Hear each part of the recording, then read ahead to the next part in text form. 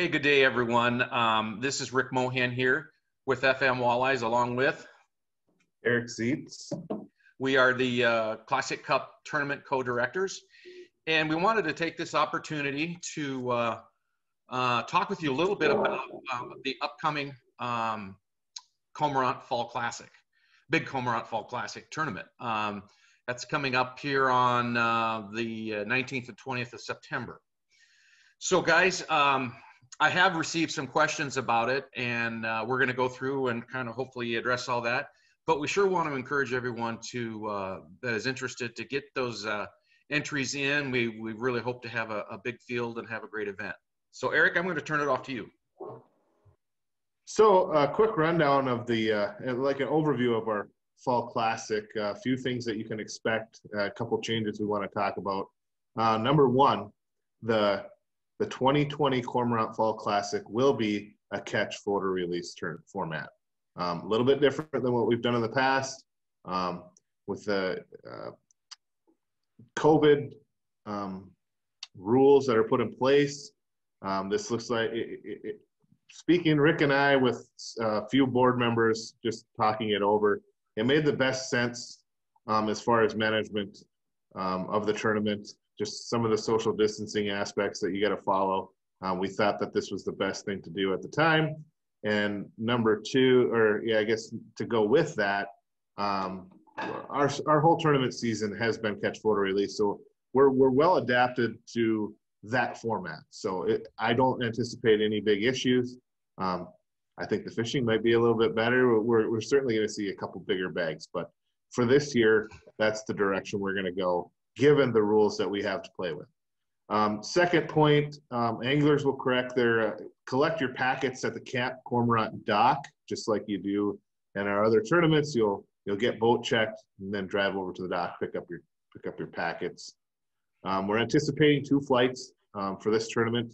As in the past, we will start at 8 o'clock with the first flight and 8:30 for the second flight. So we've done that the last couple of years out there, and no changes to that.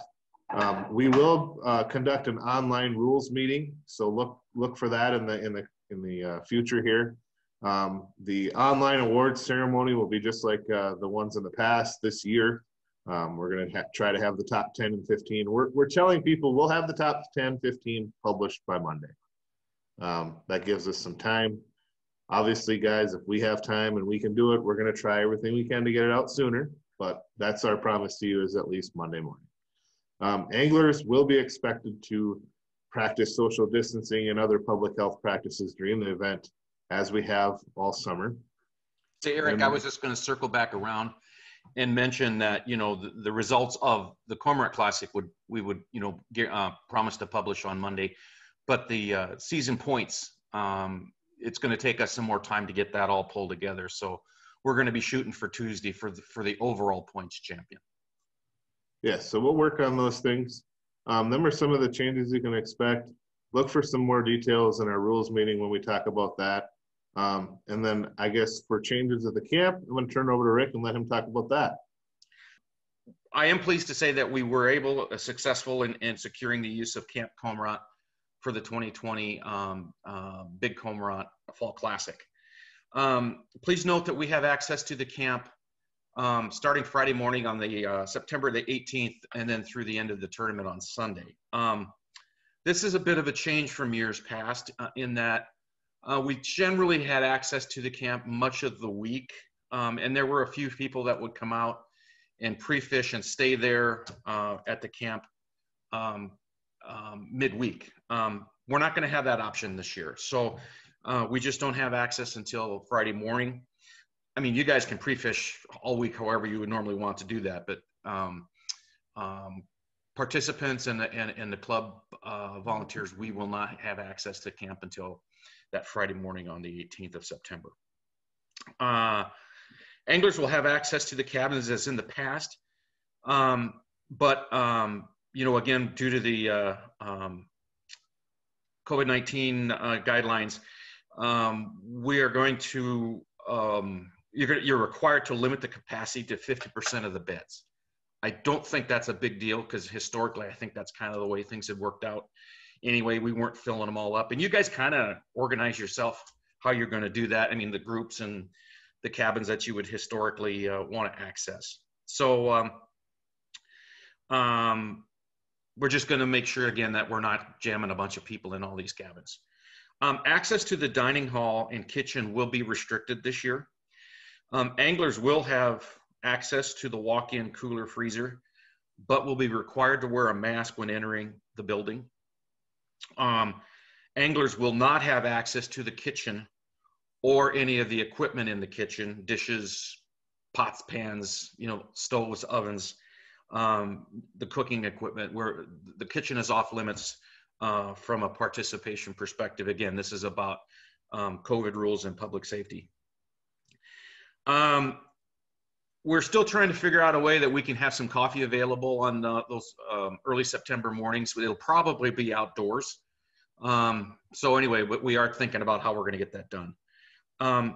Anglers will be allowed to bring a portable grill or, you know, the small smokers to cook outside. That's perfectly fine, guys, in terms of how you want to do that, or going off site to restaurants. Social gatherings in the dining hall won't be permitted this year. So I know historically there's been some poker games, those kind of things that, you know, have been fun. But what we're going to do, though, is that we're going to move up. The poker games will need to be held in your guest cabins. I'm not saying you can't get together and have fun, but we just really want to limit and minimize big group activity in the dining hall. So that's what we're going to be asking you folks to do. And as always, you know, you guys are expected to clean up your cabins and leave the facilities in a condition at least as good as when you arrived, if not maybe even better. So that's kind of an overview of what things are going to look like this year on site at Camp Cormorant. Again, we're excited about hosting the event. We're hoping to, like I said, I would encourage you guys to get your entries in. We've got a number of them in already, but I would expect them to start rolling in more now. And it looks like it could be a very, looks like it could be a great event. So looking forward to seeing everyone there. Eric, I'll let you wrap up. Yeah, I mean, changes or not, everybody looks forward to this tournament, you know, for the social aspect. In the past, we're doing what we can to adjust to the rules that we got to play with. So looking forward to seeing everybody there. I'm sure we'll all have a good time, and it's a tight championship. It's gonna be cool. It's gonna be fun to watch it come down to the end. Well, and really I should have mentioned that we will be publishing an online rules meeting here.